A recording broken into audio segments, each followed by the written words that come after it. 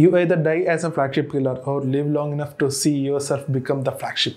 അതെ, OnePlus അവസാനം flagship killer എന്നുള്ള പേര് കളഞ്ഞിട്ട് നേരെ ഫ്ലാഗ്ഷിപ്പ് ആയിരിക്കുകയാണ്. OnePlus 8 Proൻ്റെ വിലയിൽ മാത്രമല്ല, മൊത്തത്തിൽ ആ ഫോൺ ഒരു ഫ്ലാഗ്ഷിപ്പായിട്ട് എടുത്തിരിക്കുകയാണ് OnePlus. അപ്പോൾ ഈ പറഞ്ഞ OnePlus 8 Proയും OnePlus 8നെയും കുറിച്ച് അറിയേണ്ടതെല്ലാമാണ് നമ്മളിന്ന് ഈ വീഡിയോയിലൂടെ ചർച്ച ചെയ്യാൻ പോകുന്നത്. അപ്പോൾ വീഡിയോയിലോട്ട് കിടക്കുന്നതിന് മുമ്പ് എപ്പോഴും പറയുന്ന പോലെ വീഡിയോ ഇഷ്ടപ്പെട്ടാൽ ലൈക്ക് ചെയ്യുക, സബ്സ്ക്രൈബ് ചെയ്യാനും മറക്കരുത്.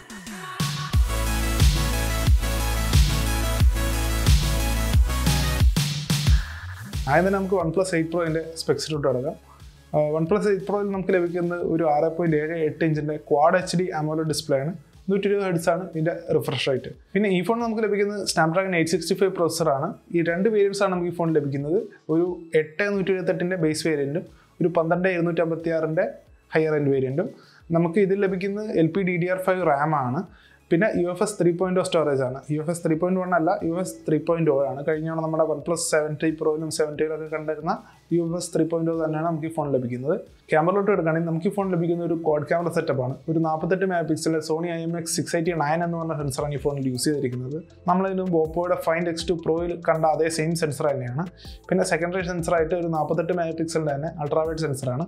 സോണിയുടെ IMX586 എന്നുള്ള സെൻസർ. ഇതിനു മുമ്പ് നമ്മൾ കണ്ട OnePlus 7, OnePlus 7T, OnePlus 7 Pro എല്ലാത്തിനും കണ്ട സെയിം സെൻസറാണ് ഇതിൽ. പിന്നെ ഒരു 3xൻ്റെ ടെലിഫോട്ടോ ലെൻസ് കിട്ടുന്നുണ്ട്. ഒരു 8 MP ക്യാമറയാണത്. പിന്നെ ഒരു 5 MP കളർ ഫിൽറ്റർ ലെൻസും നമുക്ക് ലഭിക്കുന്നുണ്ട്. ഫ്രണ്ടിലോട്ട് വരികയാണെങ്കിൽ ഒരു പഞ്ച് ഹോൾഡ് ക്യാമറയാണ് നമുക്ക് ലഭിക്കുന്നത്. ഒരു 16 MP സെൽഫി ക്യാമറയാണ് ഈ ഫോണിൽ നമുക്ക് ലഭിക്കുന്നത്.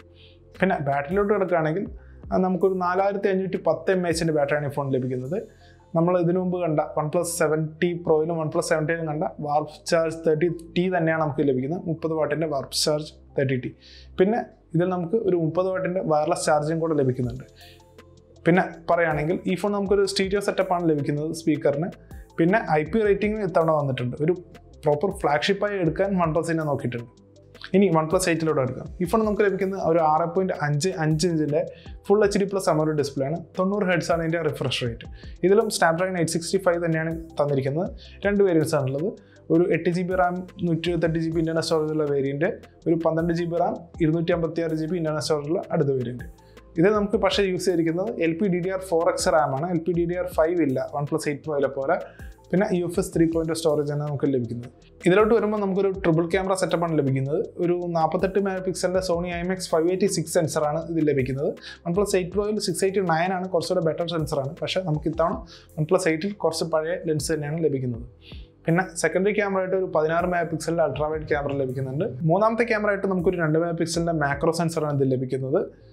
ഇത്തവണ നമുക്ക് ഈ ഫോണിൽ നിന്ന് ടെലിഫോട്ടോ ലെൻസ് ഒഴിവാക്കിയിട്ടുണ്ട്. ഫ്രണ്ടിലോട്ട് വരികയാണെങ്കിൽ ഒരു 16 MP സെൽഫി ക്യാമറ നമുക്ക് ഈ ഫോൺ ലഭിക്കുന്നത്.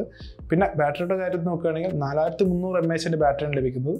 ഇതിൽ നമുക്ക് 30 വാട്ടിൻ്റെ വാർപ്പ് ചാർജ് 30T തന്നെയാണ് ലഭിക്കുന്നത്. വയർലെസ് ചാർജിങ് ഒന്നും ഇതിൽ ലഭ്യമല്ല. ഈ ഫോണിൽ നമുക്ക് IP റേറ്റിംഗ് ഒന്നും ലഭിക്കുന്നില്ല. പക്ഷേ വേറൊരു ഇൻട്രസ്റ്റിംഗ് കാര്യമുണ്ട്. അതെന്താണെന്ന് വെച്ചാൽ US കരിയർ വേർഷൻസ് ഉണ്ട്. അതായത് US നമ്മുടെ എയർടെൽ പോലത്തെ നെറ്റ്വർക്ക്സ് അവരായിട്ട് വിൽക്കുന്ന മോഡൽസ് ഉണ്ട്. അതിൽ IP റേറ്റിംഗ് ഉണ്ട്. അത് പക്ഷേ നമ്മൾ ഇന്ത്യയിൽ ലഭിക്കുന്ന മോഡലിനും അവിടെ അൺലോക്ക്ഡ് ആയിട്ട് ലഭിക്കുന്ന മോഡൽസിനും IP റേറ്റിംഗ് ഇല്ല. അതിൻ്റെ കാരണം എന്താണെന്ന് ഇപ്പോൾ പിടിയില്ല. എന്നാലും സെയിം ഇൻറ്റേർണൽസ് തന്നെ ആയിരിക്കും. ആ കരിയർ വേർഷന് മാത്രമായിരിക്കും ചിലപ്പോൾ IP റേറ്റിങ്ങിന് പോയിട്ടുണ്ടാവുക. ഇനി വിലയിലോട്ട് അടക്കാം. OnePlus 8 Proൻ്റെ ബേസ് വേരിയൻ്റെ വില എന്ന് പറഞ്ഞാൽ $899 68,000 രൂപയുടെ അടുത്ത് വരും. ഹൈ എൻഡ് വേരിയൻ്റെ വില എന്ന് പറഞ്ഞാൽ $999.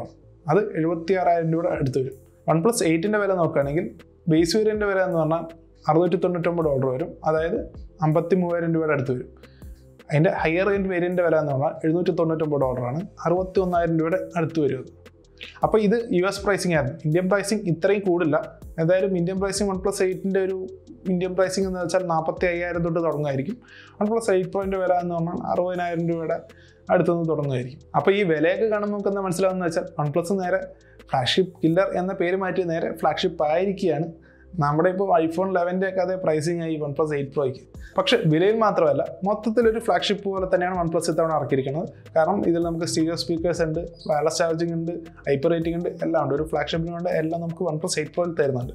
പിന്നെ OnePlus 8ലോട്ട് വരികയാണെങ്കിൽ ഇതൊരു ഡൗൺ ഗ്രേഡ് പോലെയാണ്. കാരണം OnePlus 8ൽ നമുക്ക് OnePlus 7Tയിൽ ഉണ്ടായിരുന്ന ടെലിഫോട്ടോ ലെൻസ് കിട്ടുന്നില്ല.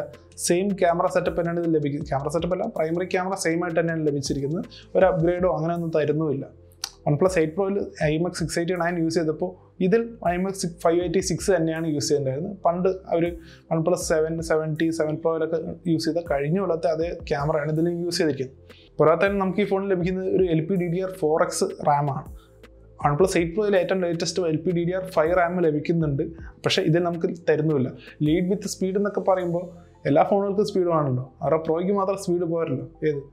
അപ്പോൾ അങ്ങനെയൊക്കെ നോക്കുകയാണെങ്കിൽ ഈ 70യുടെ മുകളിൽ ഒരു 10,000 രൂപയുടെ ഒരു പ്രൈസ് ഹൈക്ക് എങ്ങനെ ജസ്റ്റിഫൈ ചെയ്യാൻ പറ്റും എന്നാണ് നമുക്ക് കണ്ടറിയേണ്ടത്. എന്തായാലും ഇതിനെ പറ്റി വേറൊരു വീഡിയോ വരുന്നുണ്ട്, ആ വീഡിയോയ്ക്ക് വേണ്ടി വെയിറ്റ് ചെയ്യാം. അപ്പോൾ നമ്മുടെ വീഡിയോ ഇഷ്ടപ്പെടുന്നിരിക്കുന്നു. വീഡിയോ ഇഷ്ടപ്പെട്ടാൽ എപ്പോഴും പറയുന്ന പോലെ ലൈക്ക് ചെയ്യുക, കമൻറ്റ് ചെയ്യുക, സബ്സ്ക്രൈബ് ചെയ്യുക.